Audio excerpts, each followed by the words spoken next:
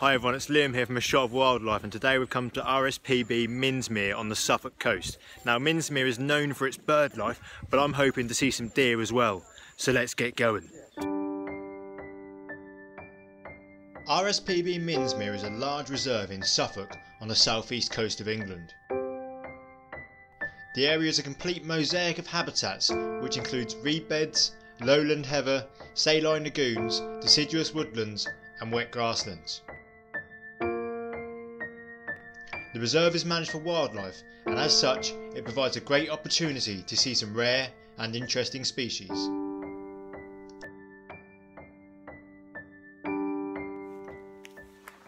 So I've just came across to Island Mere Hyde, and as you can see I'm all by myself, which is a bad sign because there's quite a lot of people about already, and if there's no one here that probably means there's nothing to see. But there is a raft of birds out there in the centre of the water, so I'm going to take a closer look and see what they are and see what they're doing.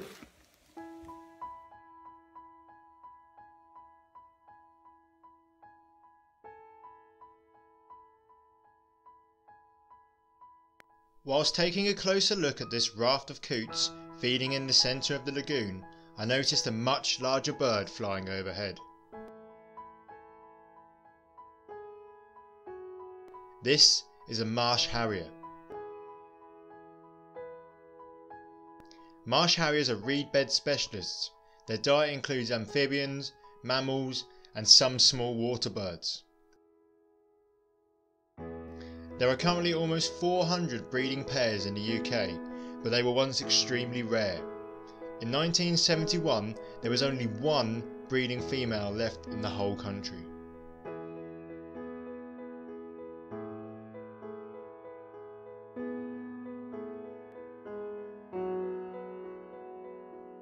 Marsh Harriers are not the only rare reed bed specialists at Minsmere. I noticed some small birds much closer to the hide and knew straight away that these were bearded tits. This bird is a female and is a plain brown colour, but it is the male of the species that gives them their name. He has a brown body with a slate grey head, and either side of his face he has striking black cheek patches that are actually more similar to a moustache than a beard. Although these birds are quite common in Europe, there are only thought to be around 600 pairs in the UK. Just like many small brown birds, they move very quickly, and soon they disappeared back into the reeds, just in time for another spectacular bird to arrive.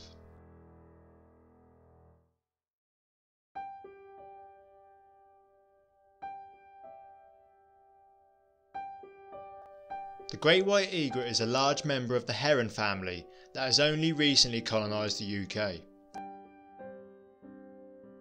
They were first recorded breeding here in 2012, and up until 2005 there have been less than 300 sightings in the whole country. I can't find any up-to-date information on their current UK population, but in 2017 there were less than 13 successful nests.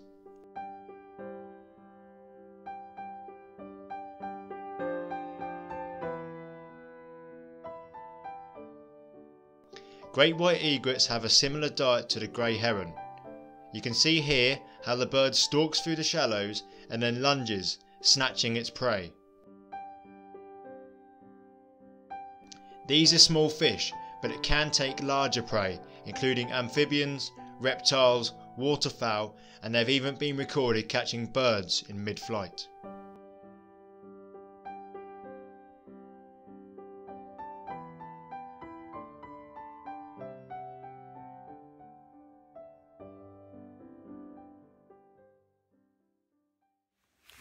So just behind me is the tower hide. It gives it perfect views out across the reed beds. Let's go and see what we find.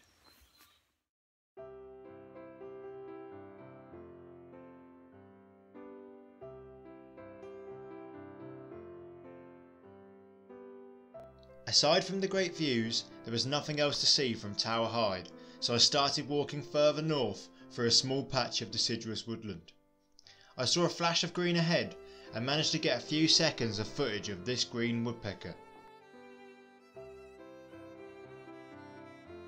He flew away from the other side of the tree, but then I heard some leaves rustling slightly further away and spotted this male muntjac. Muntjac are the smallest species of deer in the UK. They grow to around 50 centimetres tall and only to a weight of up to 18 kilos. These deer are non-native and were introduced to Woburn Park in Bedfordshire in 1838. They soon escaped and have now spread across most of southern England.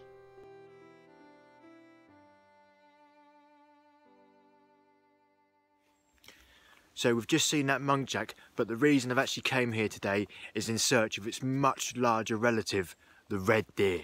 So we're going to take a 2-kilometre trek now onto the heath and hopefully come across some big stags.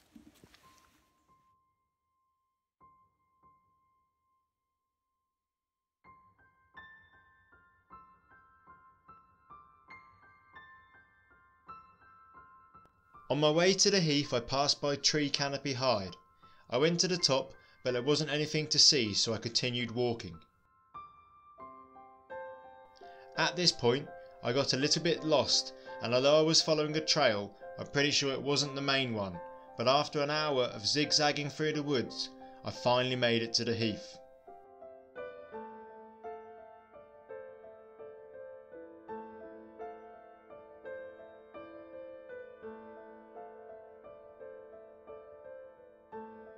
All across the heath there were dragonflies enjoying the autumn sun. This is a male common darter. Common darters, as their name suggests, are common throughout England, Ireland and Wales, but slightly less so in Scotland. This is an extremely agile and active predator that catches its prey in the air. They are on the wing until very late in the year and are often seen flying all the way into the beginning of December.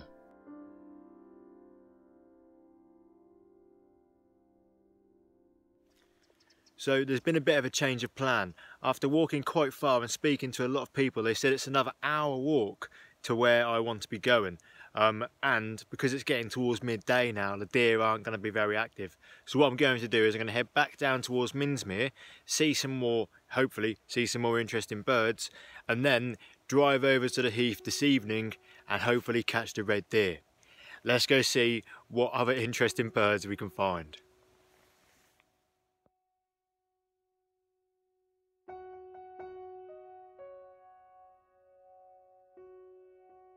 Sometimes you have to make yourself available to luck, and as I walked back towards Minsmere, passing by a beautiful pebble beach, I noticed some dark shapes far off across the salt marsh.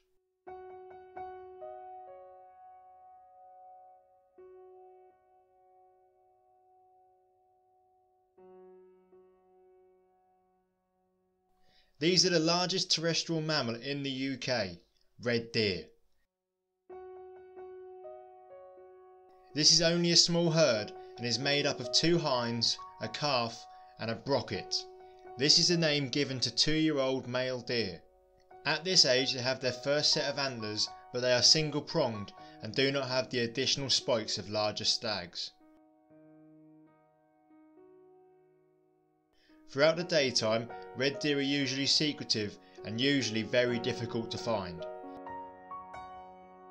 They had seen me and soon they made their way off into the woods.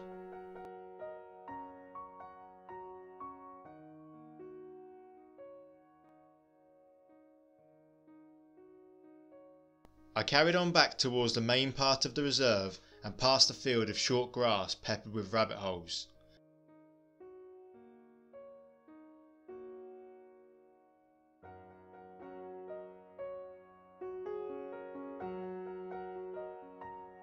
I saw what I initially thought was a rabbit, but then as I took a closer look I realised it was actually 2 common curlews. It seemed the one in the background wasn't keen on company and it soon chased the other one away.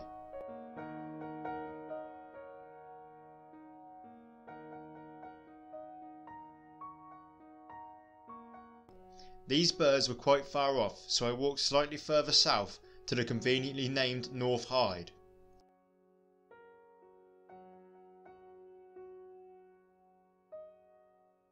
This hide looks out across shallow saline lagoons and clear earth scrapes. From here I managed to get better views of a curlew. You can see how they use their long curved beaks for probing into the ground and catching worms and other burrowing invertebrates. Over the past 30 years, curlew breeding populations have been plummeting in the UK. Initial research suggests that this might be down to a change in farming practices or increased nest predation.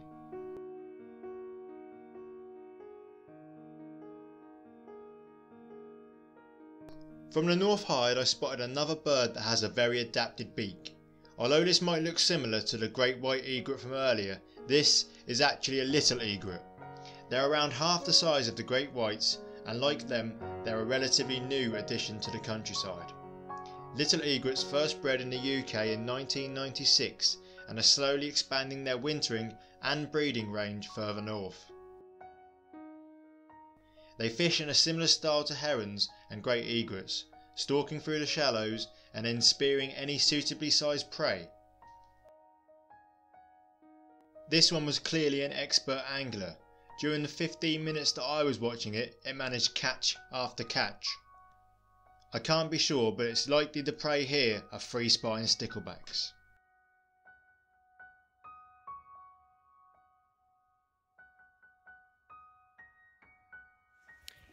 So I've just come out of the North Hide now, and I've managed to crash into Fred from the channel Watch Our Deer, and we're going to go to Westleton Heath and hopefully film some big stags. Wish us luck.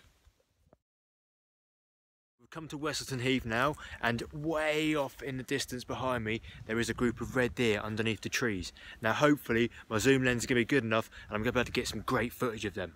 Let's go.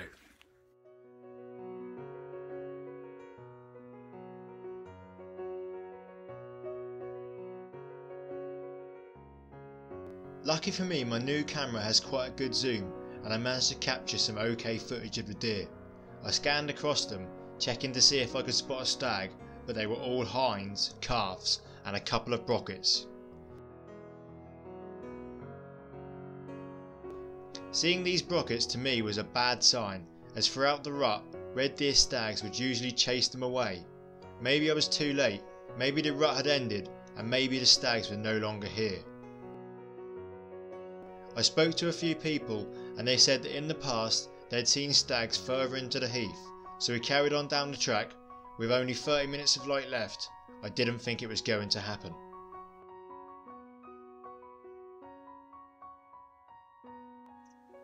So we've been continuing down the trail searching for some stags, and we've came across these fly agaric mushrooms.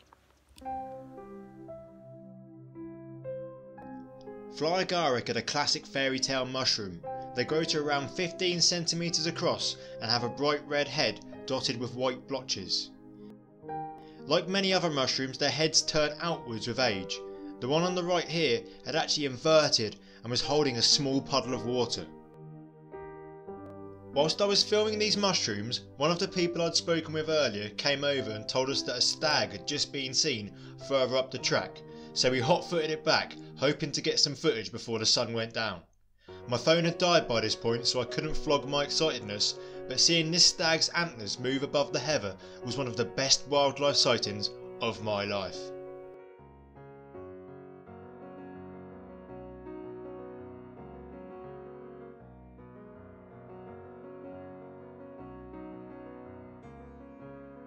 He was an impressive beast who walked with such confidence and power. His antlers were massive, possibly the biggest I have ever seen on a living animal, and he soon set to work, letting all the other deer know that he had arrived.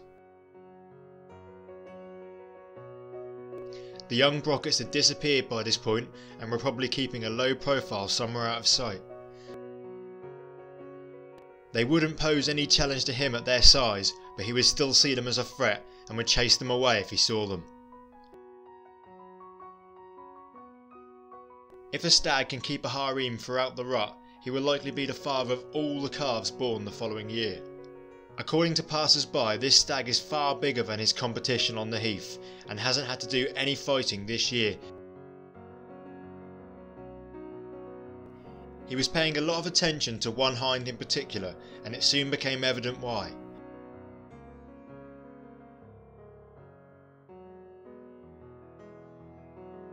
Mating is over quickly with red deer, but in the peak of the rutting season a dominant stag can mate with lots of hinds in a single day.